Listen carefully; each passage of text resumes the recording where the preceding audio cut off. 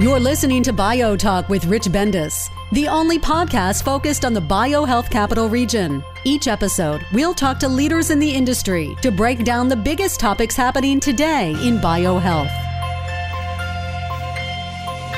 Hi, this is Rich Bendis, your host for BioTalk, and we have a double treat for you today. We're almost approaching 100 BioTalks, and I thought this one is almost one of the more unusual ones we've done because it's a topic we've never had in our podcast before. We're going to talk a little bit about AI, machine learning, supercomputing, advanced computing, quantum computing, how it relates to the biohealth industry. And we have two experts that we've been able to attract to the podcast today to discuss this. Our first expert is Dr. Xavier Barril, who is the Chief Scientific Officer, Gain Therapeutics, and also at the University of Barcelona as an ICREA professor, ICREA professor, and we'll learn more about what that actually means with Xavier later. And also on this podcast, for the first time, we have someone from Wall Street and going to have someone talk about what the impact of this information and data age is on the pharma and the bio industry. And we have Hartaj Singh, which I'm going to refer to as Taj in this podcast. And he's an equity research analyst with Oppenheimer and Company. Xavier and Taj, welcome to BioTalk. Thank you. Thank you, Rich. You're welcome. And we have a lot to cover, so let's get started. And the best way for the listeners to understand a little bit about both of you personally is I'm going to let each of you do a personal introduction about yourself, a little bit about your background, sort of your education, how you evolved into what you're doing today, why you made the decision to do what you're doing today. So why don't we start with Dr. Barril? Thank you. So, I studied biochemistry here in Barcelona in Spain. And then I went for my PhD, and I was attracted to computation from the beginning. I was actually hesitating about doing informatics or chemistry when to choose my bachelor. And actually, the two things come together very naturally for me. It was a very good experience during the PhD to actually use computers to solve chemistry problems and problems related to life sciences, seeing proteins in 3D. All this was really, really exciting. For me, it was a bit missing at that point was actually the application of those methods. I was so excited about those methods. They were so fantastic. I really wanted to experience how to use them in real life. And at that point, then I moved to the UK, to Cambridge area. I was working for a company. It was called Analyst. It still exists. And that was a really fantastic experience in terms of the application of the methods. So we, for instance, discovered HSP90 inhibitors that then were licensed to Novartis, and they reached phase 2 clinical trials. Unfortunately, they didn't go farther than that. That's one of the frustrations, I guess, in my career, but I guess I cannot complain also when I look at other colleagues. Then also the other thing was really, really terrific was working alongside experimental people, building methods together. At the time, we were also developing fragment-based drug discovery and working with people in NMR, crystallography, all this. I really enjoyed that atmosphere and the collaboration. And then a little bit paradoxically, I was actually frustrated then with the computational methods because they didn't deliver as much as I expected. They did deliver, but not to the level that I wanted, right? And that's actually what gave me the motivation to, after 5 years in industry, go back to academia, which is not the most common of moves, but it's also not unheard of. So I came back to Barcelona. I created my own research group, and my motivation was to develop better computational methods for real problems in drug discovery. And that's what I've been trying to do since 2005. And this went quite well, I think. One of the technologies we created was used to create a spin-off, which eventually became Gain Therapeutics, where now I am Chief Scientific Officer. And I'm now doing both things. I'm an academic, a career researcher at the University of Barcelona, and also the CSO of Gain Therapeutics. And it's really, for me personally, I mean, of course, it's hard, but it's personally, it's very fulfilling because you get to have an application in real life to try to discover new drugs that can have an impact on patients. And at the same time, you have also to think about how to make things better, how to keep up with all the developments that happen in science. So personally, for me, it's a good choice, but I don't think I can recommend that to anyone. Well, thank you for that intro. And I forgot to tell the listeners, this really is an international podcast because Dr. Barril is broadcasting from Barcelona, Spain. And then Hartaj Singh, who we're going to introduce next, is in Research Triangle in North Carolina. So basically, we have a European American BioTalk today. And the other thing I'm going to follow up with Dr. Barril is a little bit about this balance between academia and industry, because it's an unusual balance of being able to do both at the same time. I'll come back and ask you about that later. But I think now let's have the listeners get a little background information on Hartaj Singh with Oppenheimer. Taj? Great, Rich. Javier, thank you so very much. First of all, I just want to thank you for having me. Being a Wall Street analyst, it is really a pleasure to be on panels where people are moving the needle in the real economy, and by doing so, creating great jobs and also helping patients and moving science along. So it really is a pleasure. Why I'm here, honestly, is basically just a tribute to serendipity. I probably have one of the least planned careers of anybody you'll ever meet. I went to college in the late 80s, early 90s, almost finished a master's in neurobiology. And then after that, worked in clinical drug development. I just got a job in it fairly randomly in Research Triangle Park and was just fascinated with it. Biology has always been a core area of interest of mine, has been a guiding light in my career. And I was lucky enough to really help with bringing some drugs to the clinic. I worked for 6 years for a clinical research organization, CRO, called Clin Trials Research. That essentially experience helped me get to business school here in the RTP area at Duke University, where I realized I didn't have enough of a background in finance and accounting. That actually started my journey into Wall Street, because I say this almost a little embarrassed. I fell in love with finance. I started thinking about stocks and what makes a stock move, basically in business school. And that led me to a career in finance, which started in 2005. So about 3 years after I graduated from business school with Lehman Brothers in their San Francisco office in biotech. It was a great introduction. I had a fantastic first analyst I worked for, a very fundamental analyst, and been on Wall Street ever since. I've been on the sell side and the buy side since 2005 and been with Oppenheimer for 6 years now as one of the biotechnology analysts there. But again, most of my career progression has been really not really planned. It has just occurred at a time in my life where I felt that, I needed that next step. And here I am, now talking about supercomputers and how potentially really important advances in data computing and data analysis that, for example, Dr. Barril and his group are working with could help biotechnology and how Wall Street views that. Well, thank you very much, Hartaj. It is serendipity. And basically, I might have a more curious route to where I got to than you did, with many more steps, but yours is a little more clear path.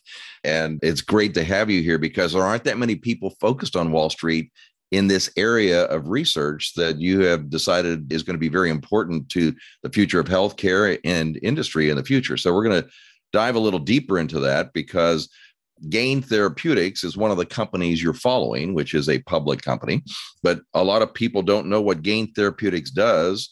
And we're going to turn to Javier to talk about Gain. Give us an introduction to the company, Javier. For us, a part of our DNA is that we are extremely efficient. We have to be. And computational technologies actually are really, really good for that. Computation alone, I will argue, it's not useful for life sciences. But a wise mix of computation and experiments can be very, very efficient. And that's what we have been trying to do. So we started with a computational method that we developed in our lab. Essentially, you run molecular simulations in a supercomputer, and that is charting, giving you a clear map of a protein surface. So first, you need to have the three-dimensional structure of a protein, and with these molecular dynamic simulations and then special analysis methods, what you get is like a complete map of what the protein likes to do in terms of interacting with other molecules.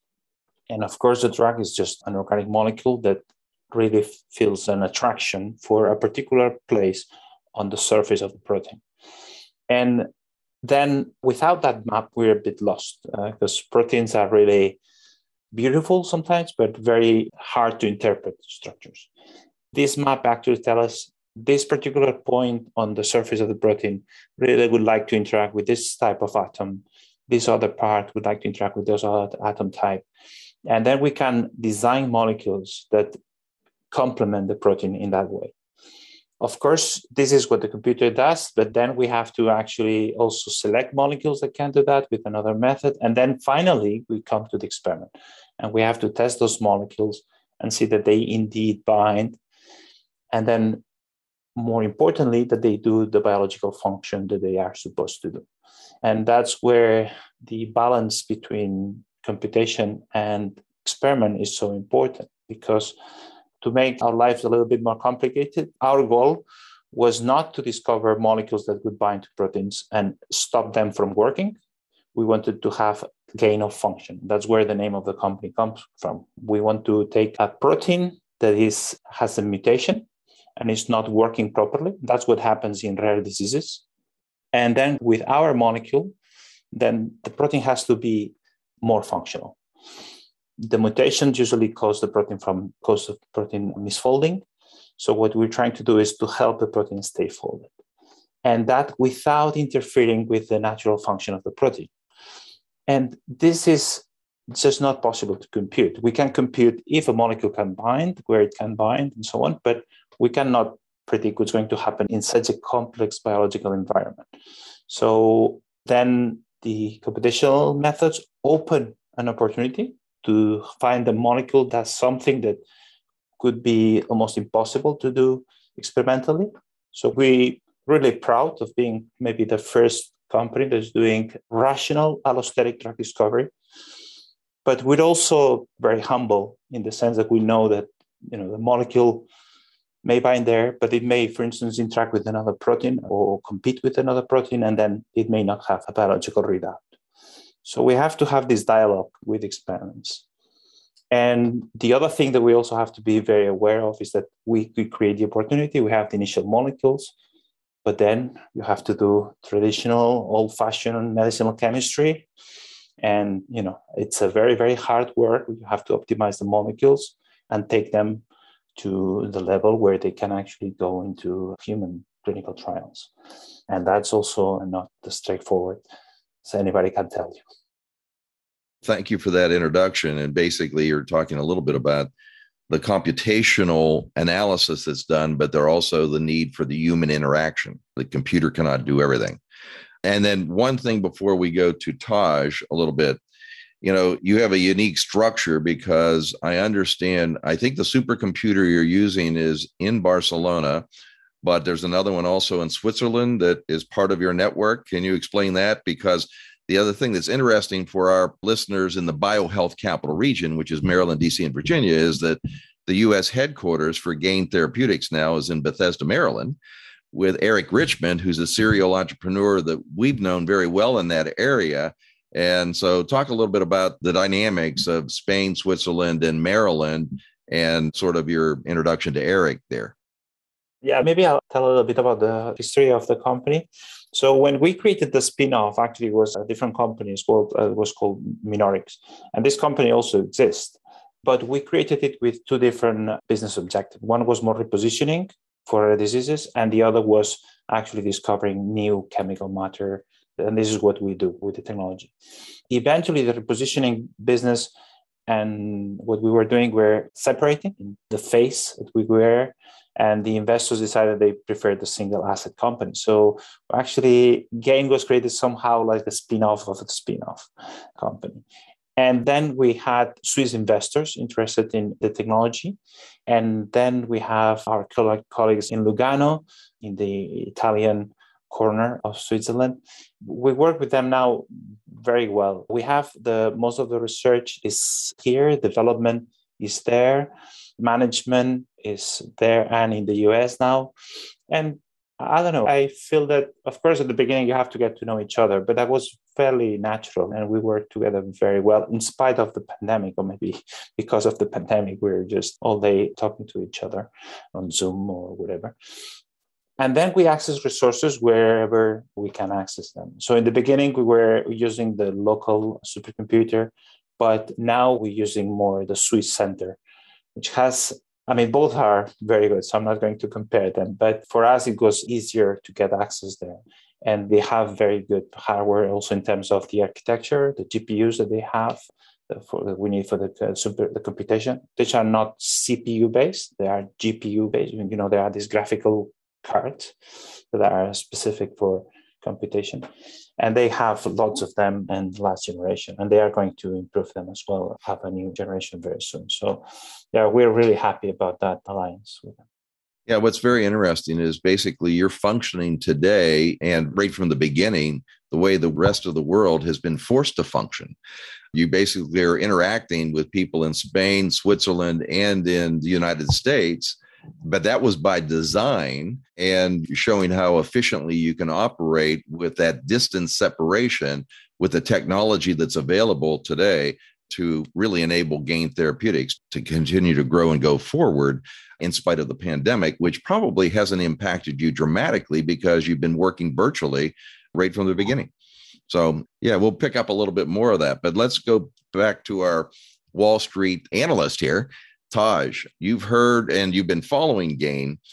First of all, let's talk a little bit about why you got interested in advanced computing and its relation to the pharma and the bio industry, and then what attracted you to Gain Therapeutics as a company you might want to follow. Yeah. So Rich, in terms of our initial interest, a lot of our interest in companies like Gain is actually derived from some of the success we've had covering companies like Moderna. Moderna has been viewed now as a platform technology. mRNA is unique. It's very scalable, and it can get to disease targets, as they're called, meaning targets that make a disease what it is, or if you can influence that target, you can somehow influence the disease, hopefully in a positive way. And with mRNA, you can get to certain targets that you could not with small molecules, antibodies, et cetera. So that influence was combined with just ever since I did some work in computational neurobiology in the 1990s in grad school, I was always interested in what's called the in silico. There's in vitro in a petri dish, in vivo inside living organisms, and then in silico inside a computer, right? Approach to drug development. The interest there has waxed and waned, and it's mostly been focused on patient data, actually, which is, you could really argue, is not really drug development. But, those two areas came together when I first started, I was introduced to Gain Therapeutics because it led to a couple of, I would call them aha moments for me. One was that, Gain's approach, as Javier has described, far better than I can, of sort of combining computing power with understanding proteins, their three-dimensional structures, and then identifying areas of proteins that they can influence sort of a gain of function, so to speak. And this could help in disorders where proteins misfold or are not correctly folded or et cetera, at least initially, was fascinating to me. That's been an area that people have tried to tackle over the last couple of decades, have not had a lot of success. And Gain could be bringing a new, paradigm, new approach with their computational approach focused on allosteric sites, away from the catalytic site, so to speak. And then secondly, was this in silico approach, right? So the platform approach that Moderna has demonstrated to us. Increasingly, we look for companies that are not just what I call one-hit wonders in biotech. There's nothing wrong with being a one-hit wonder. If you have a drug that can help, hundreds or thousands of millions of people, fantastic, more power to you and to your investors, your management team. But it's also nice if a company has a platform technology that can be, scaled and used efficiently to go after different diseases once they've gone after the first disease. And that's the other aspect of what we like about Gain, which is that their approach can not just help with one protein, for example, in the beginning, but as they hopefully achieve success initially, they can start going after different diseases with a similar approach. And that platform approach actually has more value, broadly speaking, than just a one-hit wonder sort of approach that has been the purview of biotechnology over the last 20 years. Thank you, Taj. And you're talking about many different approaches and many diseases. And we really haven't focused, Javier, on where the focus for Gain is in which disease indices at this particular point in time. So talk a little bit about where your focus is today and where you see other opportunities for the future. Yeah, that's really important. So we have actually created a portfolio of projects. We have all the projects that we have at the moment are on the rare disease space. With the pipeline includes GLP-1, GBA, which actually has two phases. One is for Parkinson's disease, the other is for a rare disease called Gaucher. And then we have another project on IDUA and also Galaxy or Krabbe. So we have 4 different proteins, which actually turns into 5 different projects. And that actually also means, relating to what Taj is saying, is that we have validated the platform. Of course, each project on its own has its value, but we have managed to validate that we can, with very efficiently, discover allosteric molecules that have a biological effect. And that's not trivial. And that places us in a position where we can now scale and we can apply the same technology to other proteins, and not necessarily in the gain of function field, which is, of course, very interesting, but also in other aspects, proteins that don't have a binding site, functional binding site, because their function is not, for instance, the catalysis of something. They are not enzymes. They may be involved in protein-protein interactions, and they may have allosteric binding site. And this creates new opportunities. Also, new targets are appearing all the time, but also all targets, if you target them in the allosteric site, this different mechanism of action, this is a different response. And this may translate into different therapeutic opportunities. So we're really looking forward to focusing primarily on the allosteric space, to collaborate with other companies and to expand our portfolio, not in the rare disease only, but beyond that. So basically, with your technological focus, it takes a lot of money just to advance one. You've got potentially 5 in the pipeline right now, and you're talking about more. So is your goal with Gain Therapeutics to be a totally vertically integrated therapeutic company, or, as you mentioned, collaborate with other strategics in those areas where they might be strong for you to grow, so you can go down parallel paths, because you can't be all things to all people? I mean, the latter is exactly what we want to do. Is we're really good at the very early stage in creating these new opportunities. And then there's a lot of hard work on the biology side, because you cannot be an expert as a company like ours. You cannot have experts on all disease areas. And of course, the muscle that you need in terms of medicinal chemistry, structural biology, and so on is also important. So you cannot have many different projects on your own. But the technology really is scalable, and we would like to enter into more collaborations. We already have collaborations that are announced on the webpage, but we'd like to actually expand. Yeah, and as you're interacting, and this is for both of you, with your computational approach, how many of the big pharma and bio that you're interacting with are as sophisticated as you are, or are they basically looking at you as sort of a pioneer to help educate them in what they could be doing with their research in the future? So, I'd like to go to both Taj and Javier on that. So I think in science, you have to be also very humble. And I see that there are companies also doing allosteric drug discovery. It's a very hot field. It's very important. And I'm not going to say anything bad about their technology. But what we can say is our technology has actually been tried and we have delivered. And I think that's what set us apart. I can also discuss the technical details, why we think it works better and so on. But I think in the end, what matters is we have created a number of examples and we can reproduce that again and again. So that's my take. That was a good, humble answer. And you haven't made any of your strategic partners mad with that. I know. Taj, what's your perspective there? So I completely understand, agree everything with Javier, that he says. The one thing I'd just like to point out is context, right? So preclinical drug discovery, meaning before human beings, preclinic, takes about 3 to 8 years on average. I mean, those are the historical sort of numbers, Then once you get into the clinic, it takes you as little as 3 years and as much as 7 to 8 years to get hopefully approved, right? Now, what Javier was talking about, and where Wall Street, to us, this is very interesting to me also as an analyst, is the investments that have to be made. There's many people that have quoted $1 billion, $2 billion investments, et cetera, that have to be made. But to Javier's point, to your point, what we've noticed is that there's this sort of area where companies really struggle. It's not preclinically often, because there you just need a few $1 million to tens of millions of dollars to develop those, right? And it's not in the phase 2 or phase 3, meaning mid to late stage drug, because at that point, you've got a strategic who might come in with you if they think the opportunity is fascinating enough. It's that in-between space where you're just getting ready to go into the clinic and you're early stage where there's a lot of risk. And that's where either VCs come in, and now increasingly the public markets.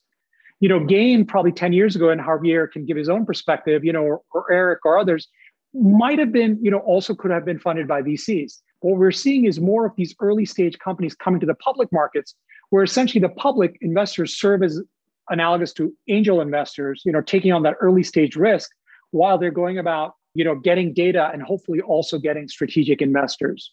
So that's the sort of paradigm that we're seeing shifting, in the biotech space, which is constantly in the need of investment dollars. And, really the bloom on this biotech rose right now is very bright. The question is, how long is it going to last, Taj? I mean, the number of IPOs, the amount of financings, the size of financings has just been unbelievable over the last couple of years. What's your projection as a Wall Street analyst on how long is this going to continue? And I think Javier would be very interested in this as well, as they're looking for additional rounds of financing.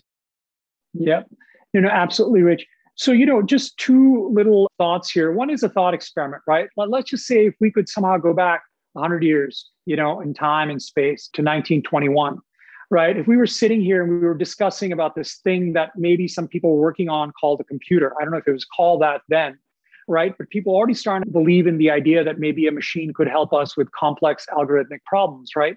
And if somebody told you that computers 100 years from now would be worth about 40% of the world's GDP, that industry, first of all, not only would you be shocked that such a thing could exist, but then it would create so much wealth and so many jobs, it would probably stun you, right? So in that context, let's think about where biotech is today. So the NBI, Nasdaq Biotechnology Index in the United States, is 205 companies. It's worth slightly over $1 trillion.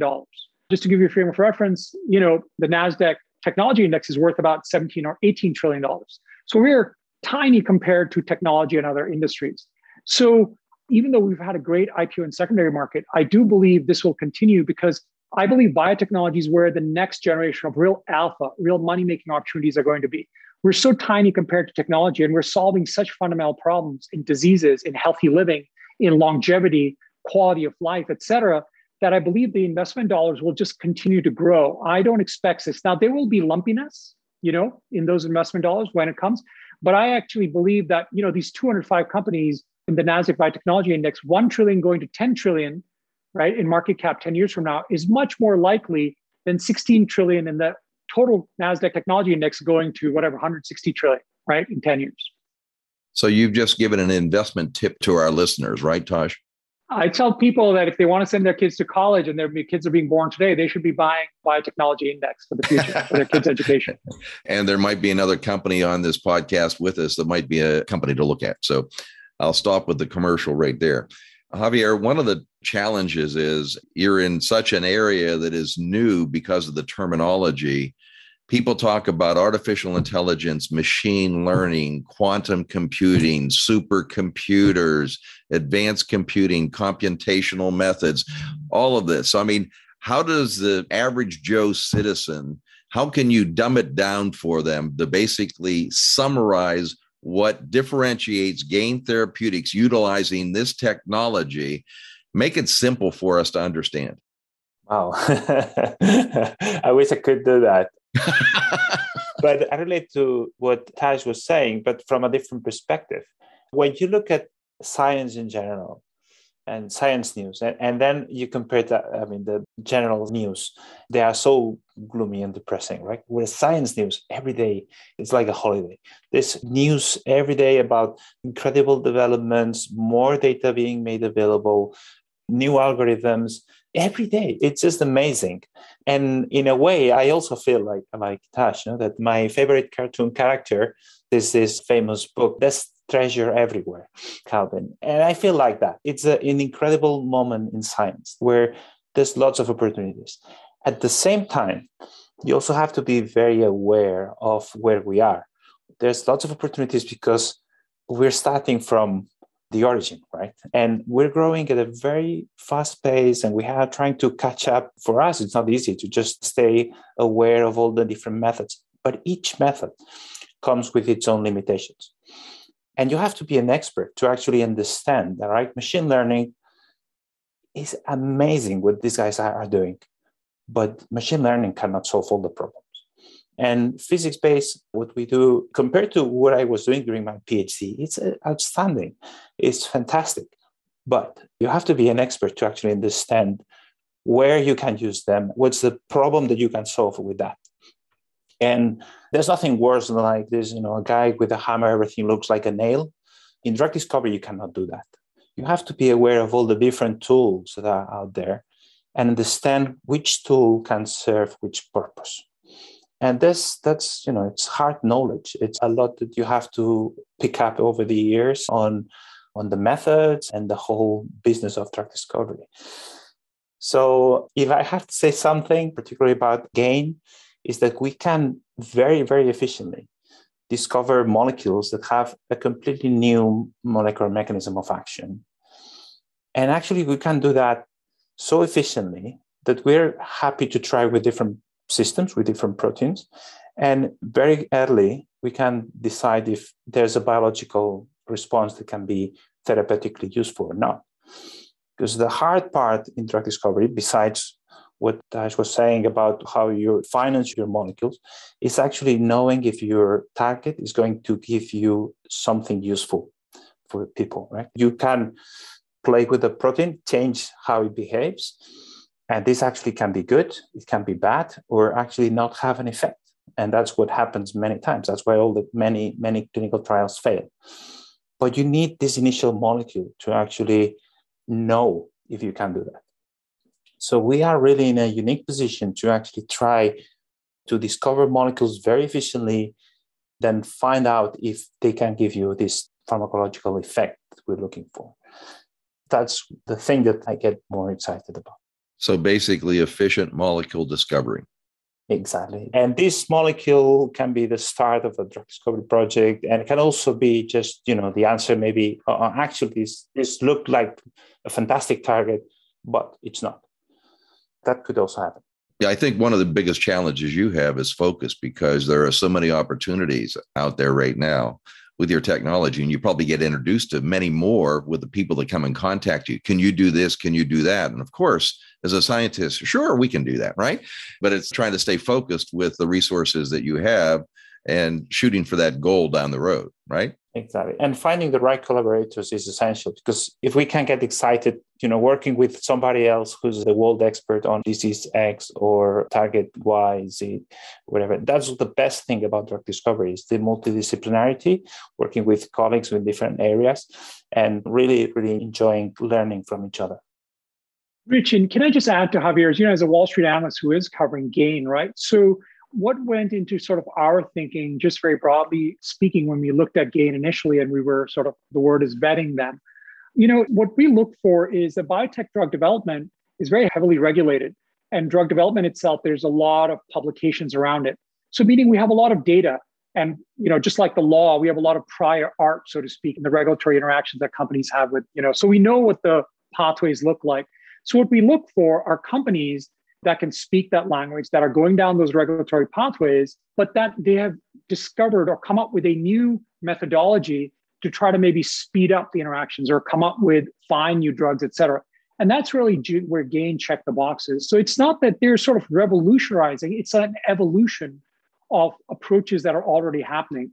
And so we were very assured by a lot of the sort of blocking and tackling that they're doing, day to day, but at the same time, some of their, proprietary methodologies are what really excite us. And that's what we look for when we want to sort of, bring companies to our investors and to cover them.